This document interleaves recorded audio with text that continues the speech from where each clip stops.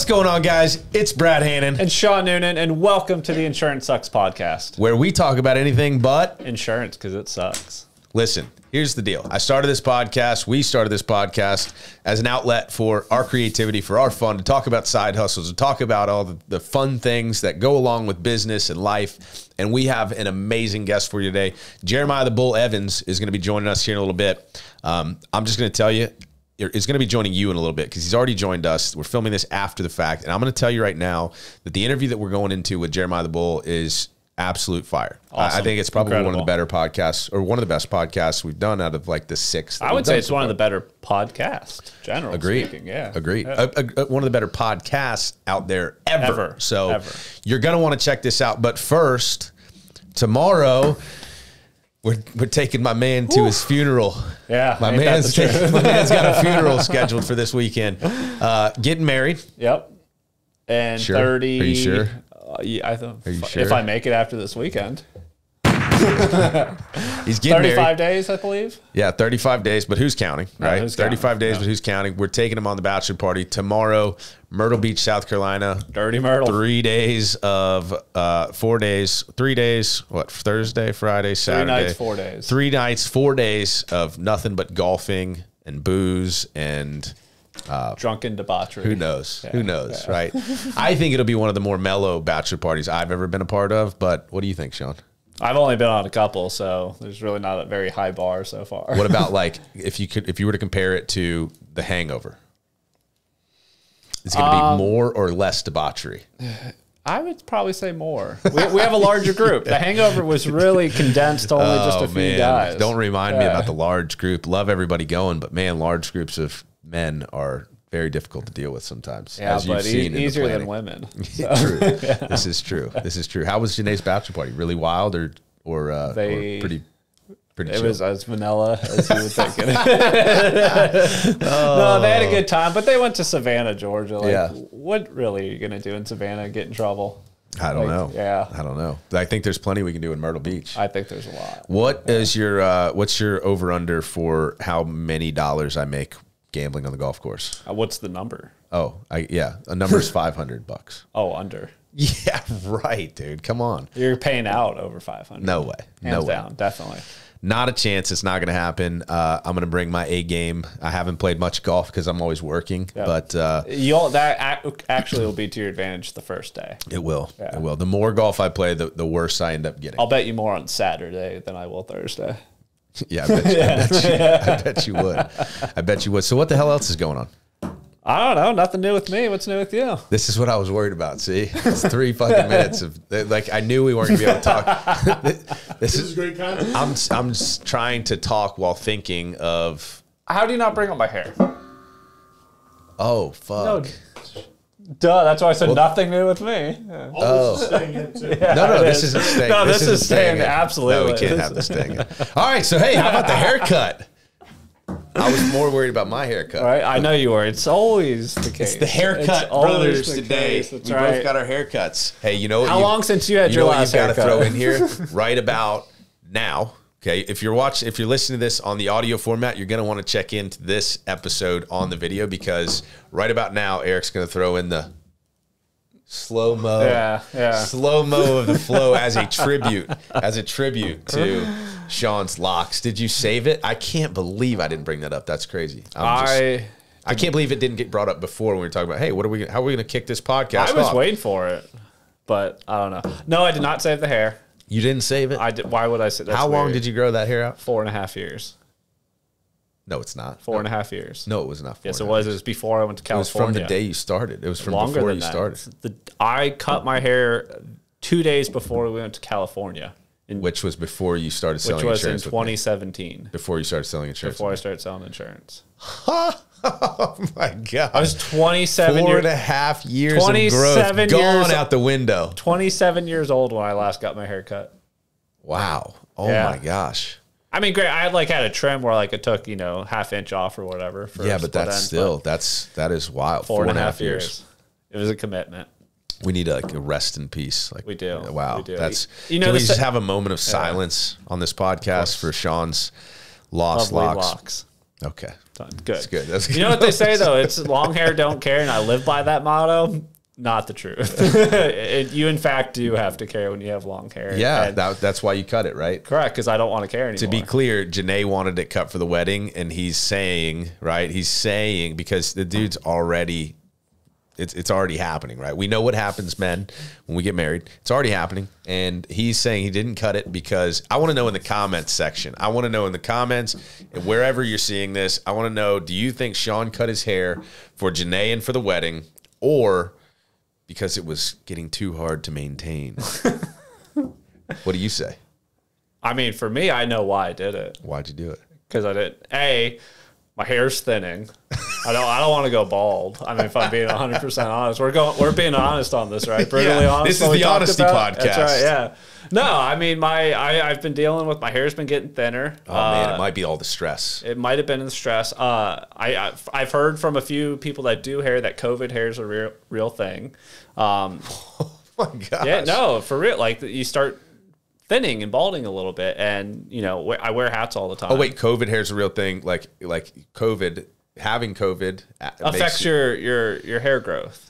Wow. Correct. Well, just like we're not allowed to talk about COVID or politics on your bachelor party, we're not allowed to talk about COVID on this podcast. But there's probably other podcasts you can do your research on about thinning hair and COVID. But I wear a lot of hats. Wearing hats isn't good for hair sustainability. So I either had to do my hair, which when you have long curly hair is a process. Did you do a spreadsheet on this? No, it's just what goes through my head. What we're going to call. It's probably the FCC saying we can't talk about COVID. Wow. And then, you know, I was just like, you know what? Like every time I didn't want to wear a hat, I'd either have to do it or I'd have to put it in a ponytail. And when you have curly hair, it's just not the same. So I was like, you know what? I want to be able to go out and not do my hair and not care and not put a hat on. But you did it today. You did your hair. Yeah, this took me like 4 seconds. Yeah, same. I wake up like this. Yeah. So I wake up like a lot easier than brushing it, making sure it's not tangled, and the whole process. It's got to be wet when you're done so it can dry. It looks. I really feel like we should get to some content. What do you say? I feel like this is. Should we get to some content? This is what the people want to know about. Let me know, okay? Let me know when you watch the episode. When you watch the whole episode, do you want to hear more about Sean's hair and why he cut it, or should we get to more content here with Jeremiah the Bull? I think more people are going to care about my hair. Yeah, I think so too. Seriously, guys, stay for this episode or stay for this interview. It's going to be great. See you on the backside. Welcome back. This week, we've got Jeremiah the Bull Evans, who's a self-made millionaire by age 25, founder of the Alpha Financial Agency, host of the Bullpen podcast. Love that name, by the way. It's almost as good speaker, as Insurance Sucks, right? Almost. A certified badass, and he's all about helping his clients build personal wealth and lives by his mission statement of be great or be nothing. Nothing. Be great or be nothing, baby. That's what I'm talking about. What's up, Jeremiah? How you doing, buddy? Good. How are you guys doing? Dude, I'm excited. I'm pumped. I'm excited. I got to follow some of your conference. We're getting you right on the tail end of your conference. So you should be fired up. You should be jacked up. I'm sure you left. Oh, and you know what? I just realized I have that same whiskey gun behind him. Squirrel. Yep. That's same. What you got in there? Oh, I got I think that one is Glenlivet 15. Oh, there you go. I got Basil Hayden in mine because I actually drink out of it. The Basil Hayden's a good daily drinker. Oh yeah. Man. Well, we're catching you on the tail end of your conference. You're probably fired up. Why don't we start there, man? Tell me about the conference. Tell me, like your first big event, right? Yeah, this was the first big one. It was absolutely incredible. Yeah, you're right. I'm pretty juiced after this one. It's been incredible how controversial it was, man. Like, really? Like, oh yeah. Have you guys not seen it? Go look up. No, not if that. If you guys want to have some fun, if you want to do it right now while I'm talking, or if you want to do it after, go look on Twitter, Reddit, Google, anything AlphaCon. Right now, it's been like when I announced AlphaCon, it blew up all over Twitter and Reddit, and TikTokers got a hold of it. And Chris D'Elia, do you know who he is? Yes, I do. I did see that. I did see that part. Yeah. Well, he got it because of all this stuff. And then after AlphaCon, there's been more stuff. And number one, it's been just incredible to see how controversial it was just because it was called AlphaCon. I mean, it's a fucking business conference, right? But it's about being your best self and being, someone who can make a difference in this world. Hence being an alpha, that defender, that protector, the person who does whatever it takes. The cringiest thing I've ever seen. The cringiest thing I've ever seen says That's Joe crazy. But politics. Wow. Oh, dude, you could go through this, and it's tens of thousands of tweets, retweets. It's still happening, especially after the conference. But what's so amazing is it was the most incredible experience of my life, and I'm getting a flood of DMs, comments, calls from people who came to the event, literally telling me it was life-changing. Right? We had some of the most incredible speakers there. Just the power that was in that room, just a lot of real, God's honest truth, no bullshit, we talk business, but we talk life. We talked about freedom. We talked about what you need to do to take control and stop being a fucking victim and, what you have to do in order to make a difference in this world, kind of along with the motto that I live by.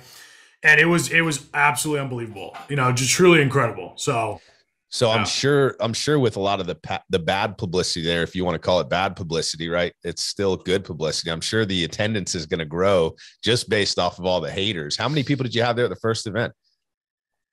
There was 200 people there at the first one. We had to kick out just a little over 10 protesters. Get out of here. Get out of here. We had to kick people out.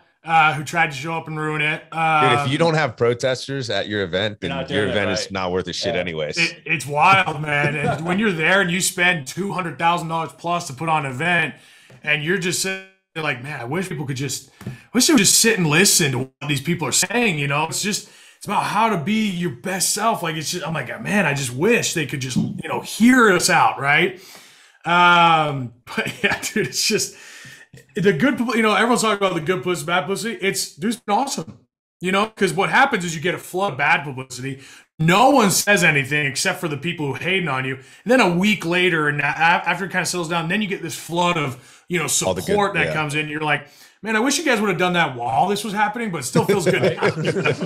Yeah, they had to see it through first and kind of take it all in, and then and then it comes through. Like, man, I'm grateful that I attended that event. That was awesome. They have to wait for the next hot topic thing for everyone to be pissed off about, so they don't go after that. I'm gonna have to go check that out a little further when we get off this, because I did not see that, and I know there was a couple people there actually that that had good things to say. I mean, at least their posts were ready for day 2 or, pumped for day 1 or whatever. So I wasn't paying attention. And that's typically like my MO, right? Is I don't pay attention to anything that's negative, right? I'm trying to focus on the positive. So it's perhaps why I didn't see it, but that's awesome, man. And I'm sure it's going to continue to blow up. I know you had some awesome speakers there. We didn't get we read your bio here, which is great, but I want to hear it from you, and I've listened to a couple other podcasts you've been a part of. I love your story. When I reached out, that was one of the first things I said, man, I really love your story. I connect with your story. Would love to kind of pick up, back in the day before you were be great or be nothing, maybe back when you weren't alpha, right? If you can use that word anymore, we might have to totally change the whole. Yeah, you might want to bleep that one out. Yeah, before you were beep. Yeah, exactly. So back before you were alpha, when you were a beta, we'll really go in, right? What was that like the early Jeremiah the Bull days when he wasn't Jeremiah the Bull, man? Yeah, it's funny because everyone, so my nickname's the Bull, right? But like, it's funny you asked me that because, I didn't give myself that nickname, right? I did not come up with that shit. As a matter of fact, I hated it with everything. Anytime someone called me Bull, like I was pissed. And it's because where it came from it started out, my nickname was the Fat Bull, right? Chunky. It's all good. I was chunky, kid. I like my mom's cooking, so it is what it is as a kid, right? Right. But my nickname was the Fat Bull, and felt like my entire life growing up, all I had to deal with was just constantly living in fear of what people were going to do to me. What they were going to say to me, what on a daily basis, I was dealing with them like, chasing me down, spitting on me, tackling, beating the shit out of me, or, one of the things to do was tackle me, beat the shit out of me, but like pin me down. There's like 5 or 6 of these kids who'd always do it to me.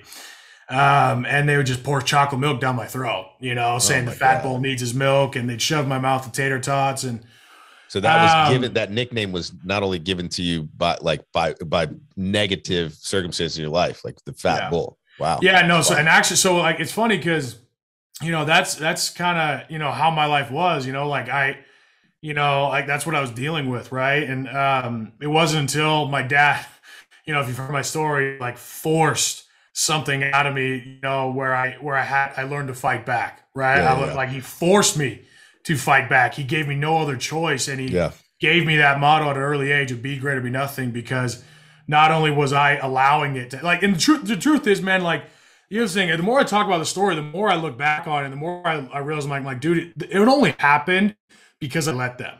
Yeah. Right. The only reason they bullied me, the only reason I was a victim is because I let them. Yeah. I was too big of a pussy to stand up. I was too big of a pussy to do anything back. Right. And it wasn't until my father forced that out of me, and made me, to actually stand up and fight back and see who I really could become, that I did start fighting back. And then my name changed from, stop calling me the fat bull. They would just call me the bull. And I still hated that name because I knew where it came from. But it wasn't until, I really wanted to start this journey, and I had, I did some serious work, mentally to figure out like who I want to become and what I want to do. And one of the things that kept coming to my mind is, is that, I am the bull, right? And I'm going to take charge. That name's not going to have any power over me anymore, right? That's so big. That word, it's not going to make me cringe every time I hear it, because think about it, I'm going to own it. Yeah. Like I'm going to take the power back and say, fuck you guys. Like this is mine now, Right. So I go by the bull, and it's pretty clear. Like when people see me on Instagram, like, my business called Alpha Financial, or AlphaCon, and my thing to be the bull, like, dude, total douchebaggery. Like, it really is. Total douchebaggery. It is, dude. I look at that. I get it. I get it. No, I get it. It's not like the alpha. Like we're just like, it's just, I totally get what you're saying, man. I get it. Right. That's wild. It's so funny that you use that term douchebaggery to describe that stuff, because it can't. I mean, listen, from the outside, man. And that's why I wanted you to jump right into your story, because the outside looking in, when you don't hear that story, when you don't know where it comes from, you don't know the background, you think this arrogant dude just just grew up and think he's the best thing since sliced bread, and he's calling himself alpha and the best and the GOAT and whatever it is, man. And it's just that's never the reality. No, and it's all surface layer too. Because right. I mean, I'll be honest, like when I looked it up, I was like, all right, you got a young guy, relatively built, he's got one sleeve, pretty good shape, very confident, calls himself alpha. I'm like, man, I feel like I know who this guy is already. Sean's like, fuck, I'm going to be on the podcast with two Brads. But hearing that story, I'm like, that is incredible, because you took probably one of the biggest negatives in your life, I'd imagine. Like, what a terrible feeling growing up and just being, I mean, there's bullying, and then there's literally being pinned down and having tater tots shoved down your throat. It's a different level for sure. Taking away. Hey, I still love tater tots and chocolate milk. I would hope so. They're delicious. I still eat it. But taking that negative and turning that into a positive, and then like owning that, because I mean, I think most people who struggle with anything in life is out of fear. Yeah, absolutely. And you took the fear, and not only did you just use that as motivation, but you said, you'll never be able to use this against me ever again, because that's who I am. That's huge. Yeah. You said that your dad literally forced you, and I know kind of the story, like, go, you're not coming back in till, and you don't even have to get into that, but like, what was that? I just want to know, like, if that moment was the moment that it changed forever, or I want to know if that was a moment that changed you, but then it was progressive throughout the rest of your life to, continue to go after that. Or was there literally, like, because some people, have that flip the switch moment where the light bulb goes off and you're never the same. Other people, it's like the light bulb goes off, but there's obviously a long process to go through. So what would you say? Was it a process, or was it like that was the moment? That's a great question, man. Holy cow. Yeah. It's not even on my show notes either. It just came up. It's a good question, bro. Dude, the truth is, like, just for everyone listening, just so they can, understand, like, there was one day in specific when I was about 11 where they did it again. It's just every single day I did not want to wake up. As a matter of fact, it was easier for me to go to sleep, and because that was safe. right? I did not want to wake up because the moment I woke up, I knew I had to go to school. I had no choice. And so immediately those butterflies in your stomach come up. You're just, like before you get in a fight, even though I don't know if I'm going to get in a fight, I don't know what's going to happen. I'm just waiting, right? Just sometimes before school, I got my backpack and I'm just puking, before I go to school, right? One day in particular, it happened again. And, they and I don't know what it was, but at this moment, like I snapped in a way that I was bawling. Oh, like I was so distraught. Rage.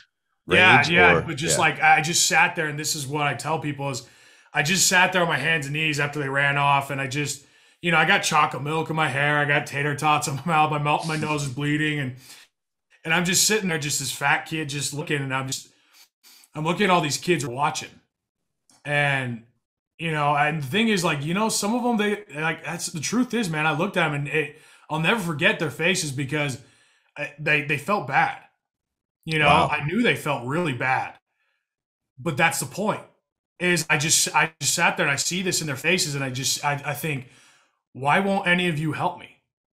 Why won't anyone help me? And I just, in this moment of pity, no one's, I literally was saying, no one's helping me, no one can help me. I'm screwed, like I'm stuck. So I just went home, and my dad just, kind of, I don't want to take up too much time with, this whole thing, but like my dad sees me and, something in my dad's eyes snapped. Like, wow. And I don't mean snapped in a way like he snapped at me, but when you see like something snaps in someone's eyes, like something changed and everything. And like, it got real serious real quick, grabs me by the arm, pulls. I said, no one's ever coming to save you. No one's coming to save you. And if you don't know me, like I was obsessed with Superman because to me, Superman was visible and Superman was bullied as a kid. What's your thoughts on Superman, Eric? I got a big Marvel guy here. Oh yeah, Batman. I wanted to be Superman. And my dad told me, he says, you're going to have to be the hero of your own story. You're going to have to be Superman because no one else is going to do it for you. And he, literally kicks me out of the house and says, you cannot fucking come home until it's done, until you find those kids, you beat them up, right? And to me, like I had no choice, right? I had absolutely no choice. So I did, I was pissed, by the way. I was pissed at him. I was like, what the hell? Like I wanted to go down my room and go to bed. Right. I wanted to just, cower away, right? And he wouldn't allow, he forced it. It's something in me to go out there and do something different, right? So I went out and, I did, man. I knocked on this kid's door. I was scared shitless. And the moment I saw him, he came to the door, I fucking just had a moment of rage and I can't go home until this is done kind of thing. Grab him and I beat the fucking shit out of him, man, right on the front porch. And so to come back to your question, it was this moment right here that I wanted to get to is because when after I beat the shit out of him, I thought I was in trouble. I'm like, I'm going to jail. so I'm running home, but I wasn't just like running home. It was this sense of supreme confidence, this sense of finally, for the first time in my life, feeling proud of myself. Finally, for the first time in my life, feeling like I did it. Wow. Like I faced him, I did. And that's why I just kept running home saying, I did it. And like, I was saying like, I am Superman, I'm running home. Couldn't wait to show my dad my bruised knuckles. Cause anyone who's been in a fight knows it's not pretty, it's not like movies. Your hands get like swollen, and all this shit. Right. But it was mine's still swollen. It was that moment right there that changed my life. Wow. Because of the immense, I can't tell you how much fear, my whole body was just shaking going over there. I was so scared, but every time I just wanted more than anything to go home. I didn't want it. I just praying to God, please don't make me do this. But I felt for some reason I can't go home. I can't go home till it's done. So I had no choice. Yeah. And it forced, and I just I was so immensely just scared, man. And the moment, all of a sudden, this fear just immediately turned into from fear to flight to just, fight because that was the only escape. Right. And running away just this, holy shit. When you jump off a cliff or you face your fear, Like that adrenaline. I don't know when you jump off a cliff. No, I've not experienced, not done any cliff diving recently, but I do know the feeling of conquering your fears. Absolutely. Yes. And it's that moment that I always refer back to whenever I encounter something with fear. I always remember this moment because it was the greatest feeling I've ever felt in my life. I've had more feelings like that after I faced those fears, but like, did I encounter more things after? Absolutely. As a matter of fact, I got into a lot of fights after that, right? But it was the thing probably had to reel it back in. Probably had so much confidence, had to reel it back. All right, now don't become a bully. That's the thing is, there's so many things that I talked to you through about what's happened in my life, but everything that's happened in my life or the journey of me becoming, the bull, so to speak, or whatever, this guy, I always refer back to that moment of the immense fear that I felt and the immense joy that came after. And so every time I invest as an entrepreneur, because dude, the thing is, I always refer back to fear, man. Like that fear, I've had to really focus on a real interesting relationship with fear, and how I learned that fear is such a good thing. So using it as fuel. Yeah. It's the most incredible amount of fuel you could ever have. Fear is such an amazing thing for your life because it means you're fucking alive, man. Right. When you feel fear, you're alive, you're living, you're doing something important, you're growing, right? And there's all the, the things out there where, there's no growth in the comfort zone, there's no comfort in the growth zone. But dude, the truth is, if you want to be anything significant in your life, whether it's fitness, whether it's, entrepreneurship, whatever it is, you're going to have to own the fact that you will never escape fear. You should love the feeling of fear because without fear, there cannot be courage. Courage does not exist if there is no fear. And it was the moment of courage that built this confidence in me that I can do whatever the fuck I want. That fear is not something, it's this visceral thing that I made up in my mind. And the truth, I got in fights after that, like I've taken some bloody I was to say, you probably got your ass whooped after that too. So you didn't just turn into an overnight badass, right? Yeah. And dude, but the truth is just every time I've encountered something as an entrepreneur, like writing that massive check to invest something that I don't know if it's going to work out or all these things, I always refer back to that moment. So has it been a journey? Absolutely. It's been a journey to become this person, but it was that moment that really I always refer back to, It's so big. That's so big, man. And to bring it to current, right? Because obviously that was 11. We would have to go through like another 20 years of your life to, or I guess 15, 16 years of your life to get to current. And I know there was all kinds of circumstances, but like, what was the major, jump off moment for you financially, where you use that fear as fuel, right? And launched yourself into something that set you up. I mean, I want to get in the Triforce of Wealth, obviously, which is, essentially multiple streams of income and such. But like, what was the jump off moment for you when you started to use that fear in your entrepreneurship, right? As fuel to achieve the things you've achieved, man. Yeah. So my entire life, like there's no secret. Like I love this country. Like I love freedom. And after that moment in my life, I became obsessed with freedom. We need America sound effect, Eric. By the way, I was going to give him a bomb like we're like Brad Lee, but I didn't know if this explosion is this correct or do we have to move it over here? It sounds right. Yeah. See, I was gonna give you the bomb. I'm gonna give you the bomb there when you were dropping the bombs, but I was the fear held me back from pressing this button. I didn't know if it was the right one or not. So. Yeah, you need a bald eagle sound. That's what you need. There you go. Hell yeah, bald eagle sound. I love it. Yeah. So I can't I became obsessed with this idea of freedom, and also obsessed with the idea that if I'm not going to become someone great who can help other people in their life who are struggling, then I'm a nobody. When you do nothing, it means you are nothing, right? So that was always my goal. I never wanted to work for anybody else. I wanted to be free. I wanted to be free to make a difference. I wanted to be free so I could make those choices to make an impact in people's lives, right? So where it really kind of jumped out as an entrepreneur, so my goal and dream was to play football, right? And I ended up playing football at BYU as a quarterback just for 2 years. Damn, you don't look like a quarterback. And I was really slow, so it was either going to be a big, strong quarterback or a small, slow quarterback. Like it was one or the other, I'd think like a fullback or something, man. That's what everyone tells me. Yeah, fullback or linebacker. Hey, man, if I'm going to be slow as shit, I better be able to take the beating, So, right. So it was my dream to play football at BYU, and I got cut after 2 years.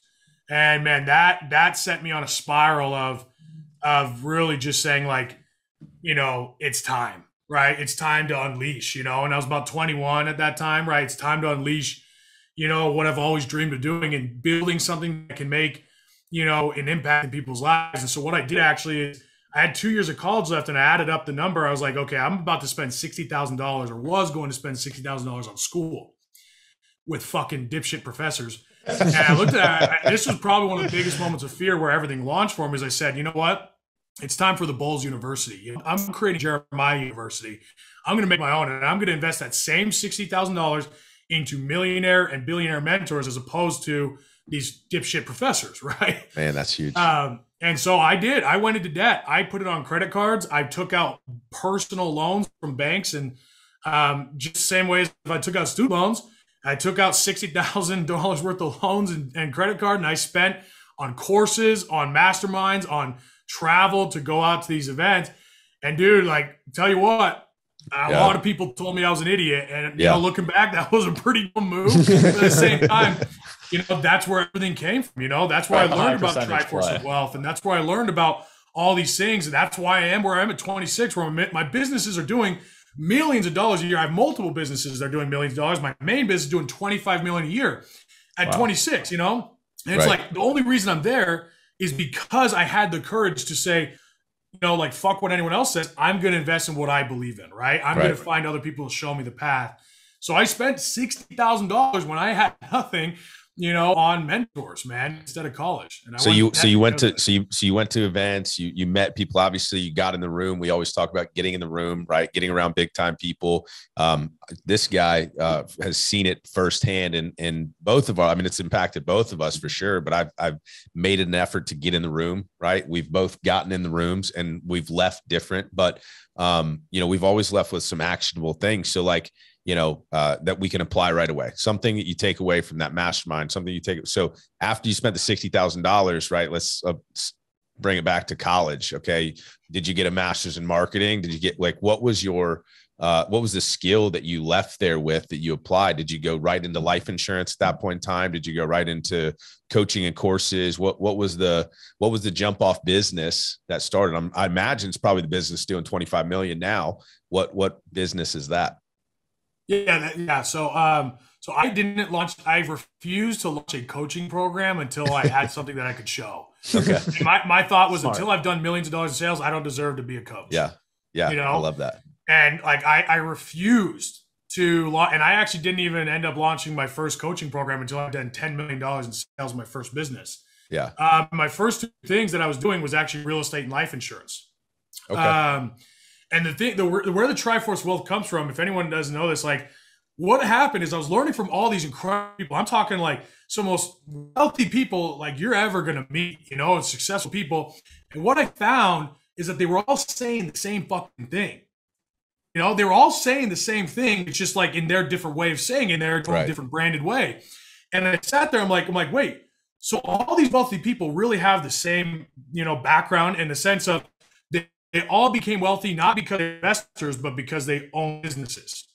They took all their business money from their businesses and put that into investments, and that exploded. But number one thing I learned from everyone is they all started and owned businesses. And you know what? They started and owned a lot of businesses. And if you look at the Constitution of the United States and how it's written, the Constitution is written to benefit the landowner and the business owner. That's what this country's built on. I saw you post that the other day. I love that, by the way, what you posted the other day about that. And in relation to if you have a W-2 job, like it does not mean like, dude, this guy's got a business from his fucking phone buying and reselling shoes. Like start a business doing that. Like start a business fucking in crypto. I don't do something with your spare time because you've got spare time because you watched Yellowstone and you watched fucking every other Netflix. That's the first one that came to mind. That's one I've never even watched. But with all that time, you start a side business, do something, with $1 of revenue, and then, grow it to $100,000 in revenue. And the reason is because what you're saying about business is the only thing that's unlimited in its potential. Yeah. And it all comes down to you. So the bigger you grow, the bigger your business grows, and your literal income is infinite at that point. There's no cap. There's nothing holding you back. If you want to take that business as big as you want, 100,000 a year, 200,000 a year, what about 100 million a year, right? Whatever it is, it's not capped by anyone but yourself and your ability to grow and expand. Right? That's huge. Yeah.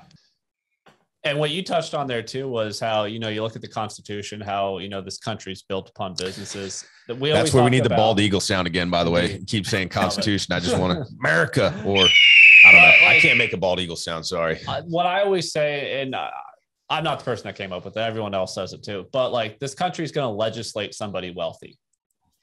Put yourself in the position to be the person to benefit from it. You can try to fight the system all you want, but at the end of the day, shit's going to happen regardless if we agree with it or not. The system and the government will legislate a industry, a person, a business wealthy. Absolutely. Put yourself in the position to benefit from that as much as possible, regardless of how you feel from it. Because at the end of the day, your own opinion or your own feelings don't matter. The world is what it is. You have to adapt to survive. Love it. I love it, man. Break down that Triforce of Wealth. I mean, obviously this is a whole course and a whole mastermind and a whole, another thing. And it's in and of itself. We're not going to get into the full thing with a hour-long podcast, but what is exactly the Triforce of Wealth? What makes up the tri? I'm imagining 3 of something, correct? Yeah. Yeah. For $997, you can buy it. No, I'm just kidding. Yes. That's it. No. That's where the tri comes from. It's a $3 savings. That's right. Yeah. $1,000. Yeah, that's right. Love it. So the Triforce Wealth, very simple. Number one, when you look at the triangle force fire to draw it up, right? Number one priority is building businesses. Build your businesses, own as many businesses you possibly fucking can. And there's so many things around that. Let me just give you one idea. The Triforce Wealth is built because of 3 things that I call the 3 killers of wealth. If you don't understand how to avoid these 3 things, you'll never be able to grow your wealth, right? So the Triforce of Wealth is the Triforce of Wealth because of these 3 killers of wealth. So they say there's more money to be made in avoiding losses than seeking gains. Well, if you can avoid these 3 type of losses in any business or anything you do, you'll make a lot more money than if you're out there just trying to hit the next big Shiba Inu or whatever the fuck it is, right?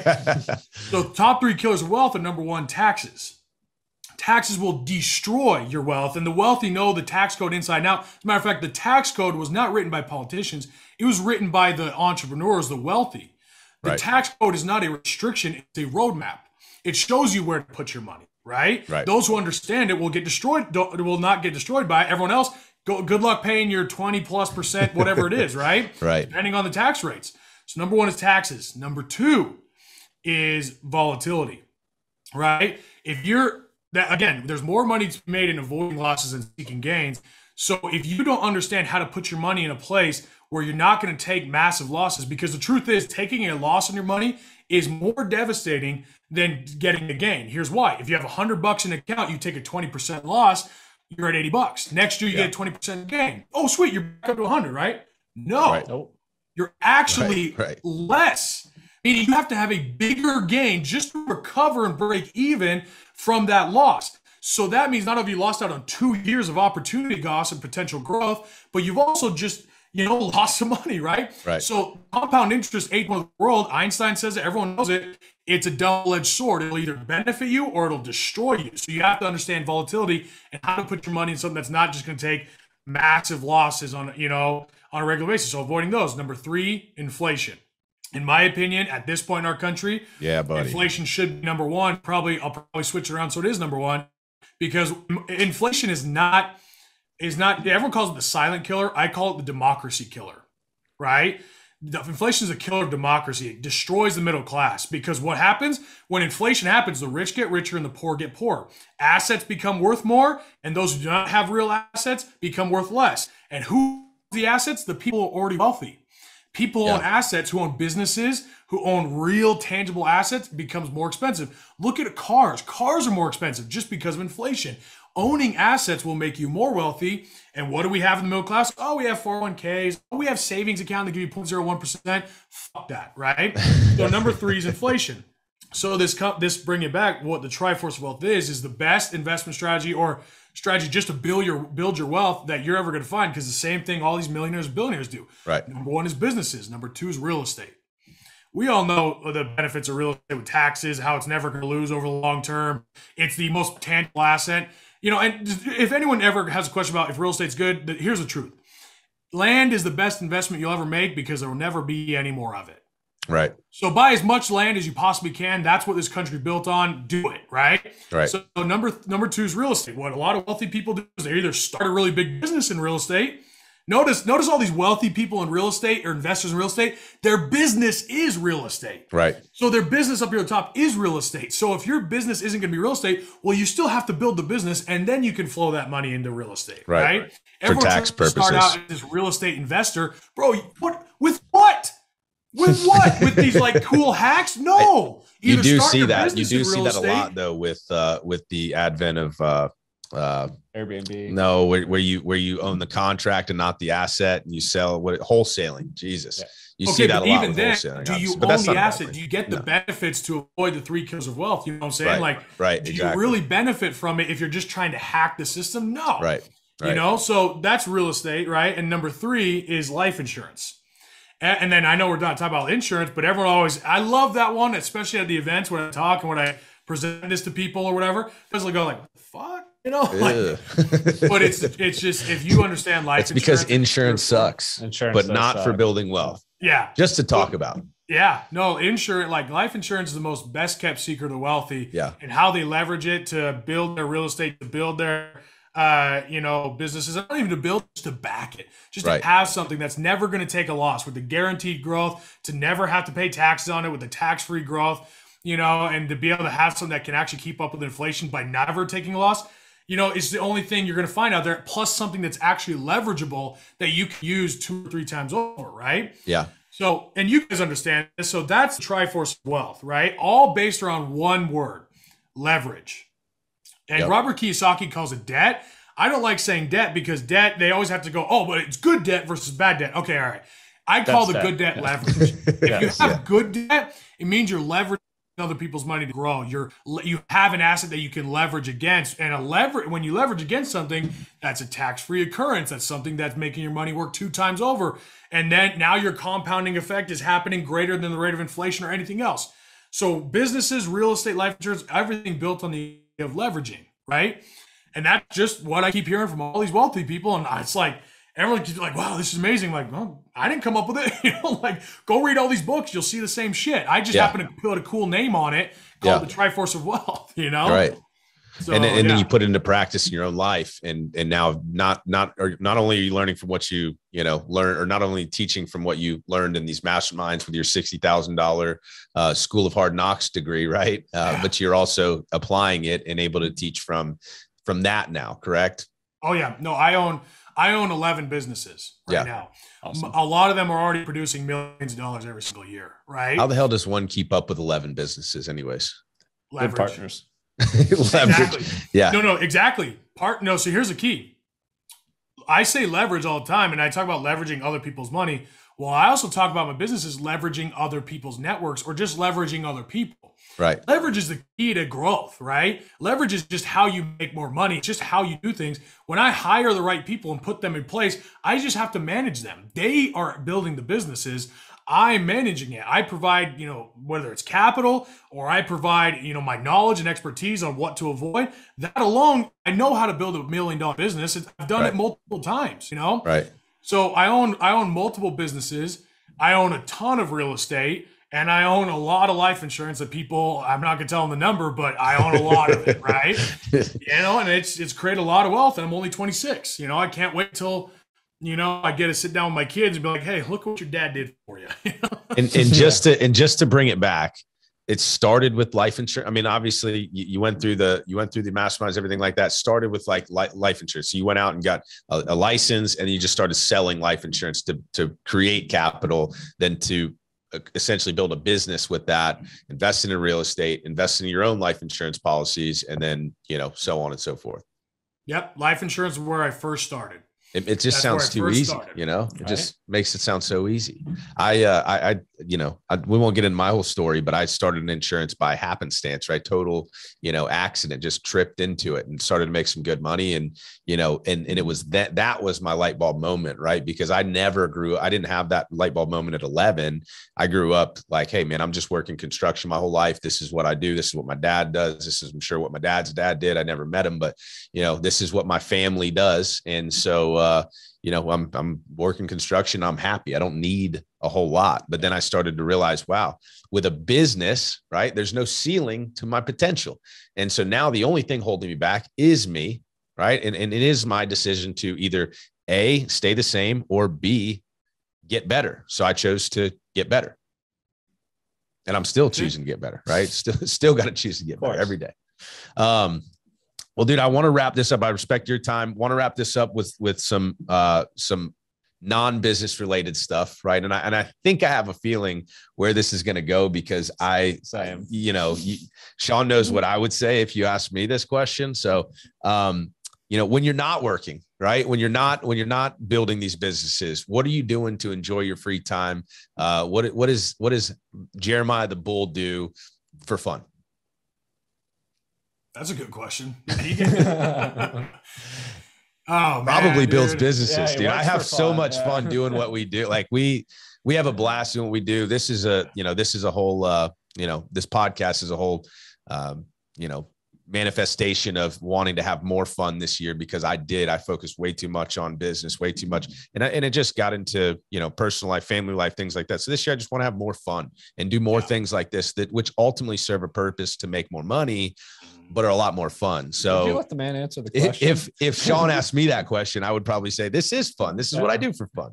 But yeah, I want to hear what you do for fun, man. Well, it's funny. Yeah. That's one of the hardest questions you probably ask any entrepreneur is because my wife will tell me I've got this sick obsession that if I'm not doing something, I feel more stressed out not doing something. For sure. Because I'm like almost this weird twitch. I'm like, I got to do something, Yeah. So it's what you just said about creating the fun. That's one of the signs you're an entrepreneur is you have to force yourself to have fun.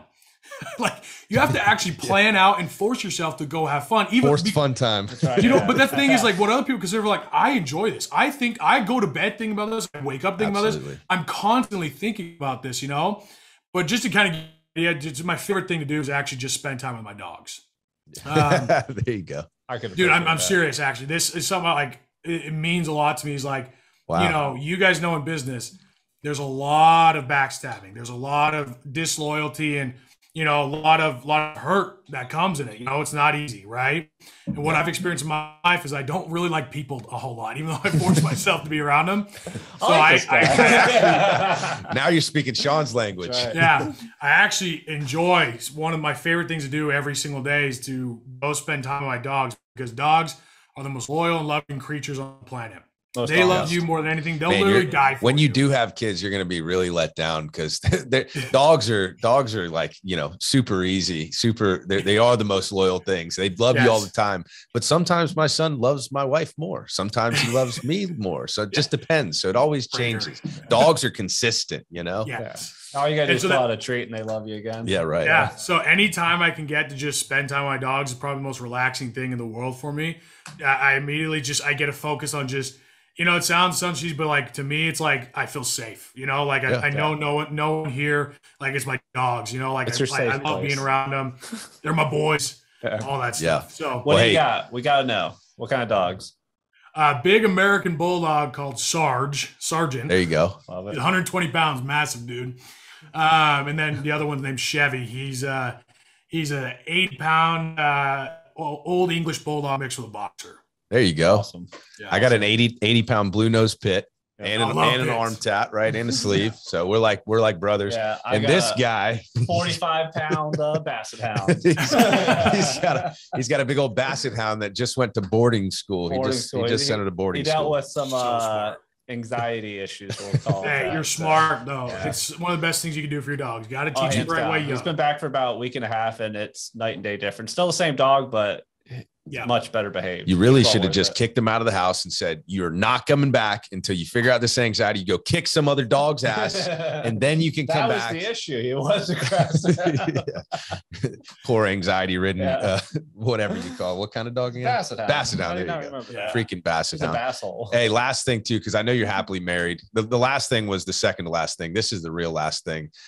Tomorrow, speaking of forced fun time, right? Tomorrow, this guy's forced me to go on his bachelor party. We're going to Myrtle Beach, having a little weekend golf getaway with the boys, but he's getting married in a very short amount of time, dude. What advice years. would you have for someone going into marriage, man, ending their single life? Other than don't do it, right? Other than don't do it, because it's a podcast recording. When we shut off the recording, then you can give the real advice. Brutal honesty. Yeah. I mean, like the word brutal is important. Brutal honesty. If you and your wife can agree to be brutally honest with each other, and also like, I'm not gonna take offense, we're just gonna talk and just say what's on our hearts, what's on our minds. It, like when you're willing to do that, wow. Like, yeah, you're gonna fight, yeah, you're gonna argue, but it shuts it off real quick. Because dude, my background, like, I believe in fighting. It's not like me and my wife are decking out. But I believe. She would win for sure. Yeah, I believe in the fight. I believe in the fight is a fight for good. If you're fighting, it means you're fighting for something, right? And so it's not like I'm saying go fight with your wife, but I'm saying be brutally honest. And agree right from the bat that I'm going to disagree with you on a lot of things, and you're going to disagree with me on a lot of things, and it's all good. I'm excited to argue about it, but either way, we're going to be brutally honest with each other and tell each other when we're being dumb and just move forward, Love it. That'll be it. But I love that. That's great advice. That is really great advice. You were brutally honest with your wife, yesterday, I think it was. Yep. Always going on a you know how insurance carrier award trips are, right? We're going on one to Mexico here pretty soon, and talking about like a sailboat ride. And I'm like, I'm golfing every day. It's my awards trip. I'm golfing every day. Sorry. That's what I'm doing. But man, I so appreciate you coming on. If somebody wanted to find you, where would they find you? Go check out my Instagram, The Bull Evans. If you look The Bull Evans on TikTok, Instagram, and even just my website, thebullegans.com, you'll be able to find me. Instagram and TikTok, where I post a lot of stuff. My podcast on YouTube and on Spotify. Tune in, The Bull or The Bullpen. You search that. At this point, I'll probably come up. So I love it, man. Well, thank you so much again for coming on, man. I'm excited. I already promised you next year, AlphaCon, wherever the hell it is. I will be there to fight off some protesters with you. So let's make that happen, man. And I look forward to connecting with you further. But again, thank you so much for your time, and we appreciate it, man. We'll talk to you soon. Awesome. Great to meet you guys. All right. I just want to thank everybody for watching today. Thank you to Jeremiah the Bull Evans. He was an awesome guest. Super, super happy he was on here. I learned a lot about him. Really great dude. Hell yeah. I took notes on my own freaking podcast. I had a sheet of notes from when he was talking as I'm hosting a podcast. Right, which is awesome. And, please like, subscribe, comment on that. You guys interacting with these videos is really what drives this, will allow us to keep doing this. We're having a blast doing it, and we need your help. Hey, and also look for us on Apple, iTunes, Spotify very soon. Right, we're launching the audio version of this. So if you're listening to this on your commute, you're not listening to or watching the video version, you'll see this on Apple, Spotify, wherever you're checking out your podcasts. So we always appreciate the support. If you guys were around early 2022. My goal this year was to have more fun. I'm having a blast doing this. If you can't tell, we're going to have a blast this weekend. On Sean's bachelor party. So again, thanks for the support. We'll see you next week. See ya.